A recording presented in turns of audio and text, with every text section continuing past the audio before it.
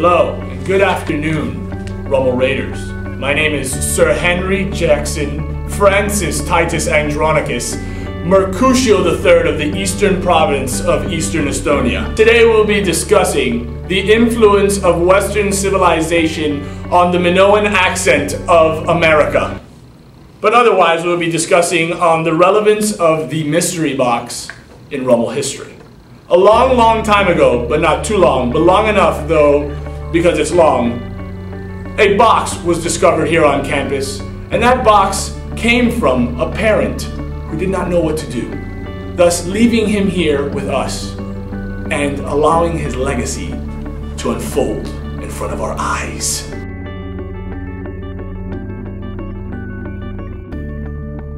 The young box grew up around the Rummel campus and was embraced by the students and faculty.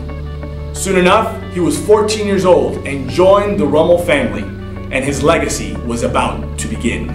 Once he became a student, he was immediately a problem, being late to class,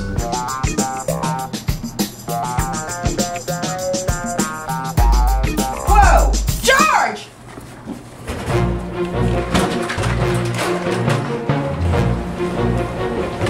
George, where do you think you're going? not exactly the most agile in the athletic performance field. You know, we have tryouts every year for Rummel football, and we have all kind of kids come out.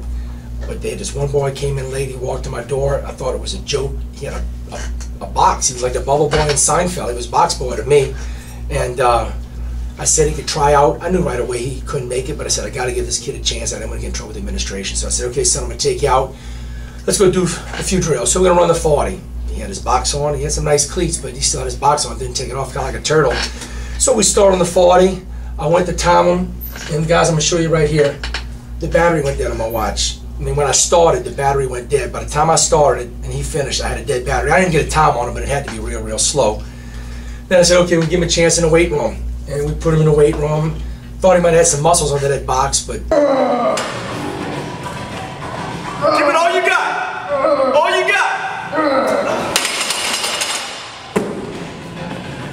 I did everything I could to keep him laughing, but I had to try him one more thing, and that was receiver. He wanted to play receiver, he said. And that was ugly. He couldn't even run a route, and he couldn't get his hands around the box to catch the ball. So the next morning I told him to come back, and I'd let him know if he made the team or not. And I just told him that box seemed to hinder him a little bit. I don't know what was under there, but he never even gave me his name. I couldn't even tell you he was in school, but we didn't keep him. So he was one of the guys that did not make the team. He was not the most gifted student academically. Oh, when the box first came into this class, he was a complete clown. First of all, he didn't have his books for about 3 weeks. On the first practice test, he got 12. The guy didn't know a fraction from the Pythagorean theorem. He was an idiot. And what's more, most days he just put his head down on the desk and slept. I mean, this guy drooled on his paper. What an idiot. Mr. Box, wake up! There's no sleeping?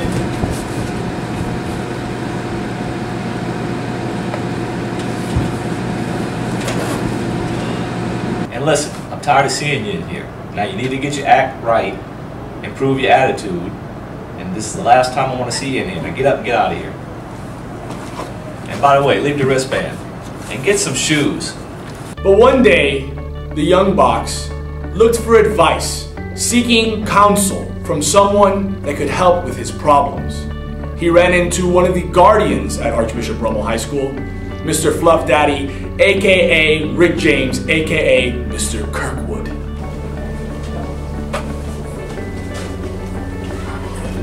Hey young fella, how's it going? I know you're having a hard time right now, but we expect great things out of you here at Rummel. It's a great place to be. We have a good atmosphere, we have great teachers, we even have a good student body. I know you have talents that can be used around here. You think I got to where I am by not following rules, misbehaving? Hey, that's why I got all those alter egos like Rick James, Fluff Daddy. You understand where I'm going? Let me leave you with this, little fella. Quote from the late, great John Wooden. Can't let praise or criticism get to you. It's a weakness to get caught up in either one. After that discussion, the box had changed dramatically, literally. but not literally, because he was still the same box. But his outlook on Rummel and how he felt about being a Raider had changed, and this was seen throughout campus.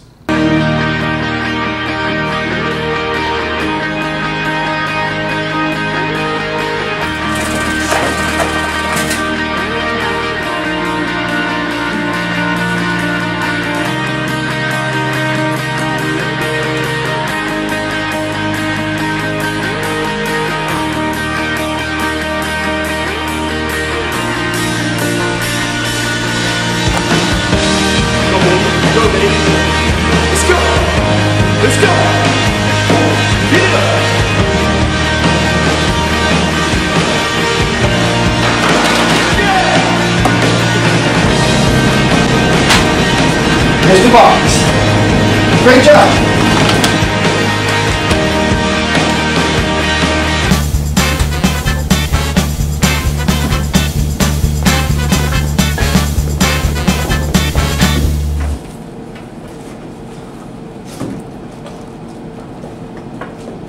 The box graduated as valedictorian of his class, accumulating many accolades, including 726,000 yards on 14 million catches, even though that doesn't make any sense. He also had massive influences on the architectural structure of Rummel. Your classrooms? Boxes. Bathrooms? Boxes. Storage rooms? You guessed it, rectangle. Now, besides that, there was also other worldly influences, like the cable television show called The Box, where you could order any music video you wanted. That was his doing. But more importantly, the box has come back to reclaim his victory and reclaim his throne as the most heroic and amazing character that Rummel ever produced.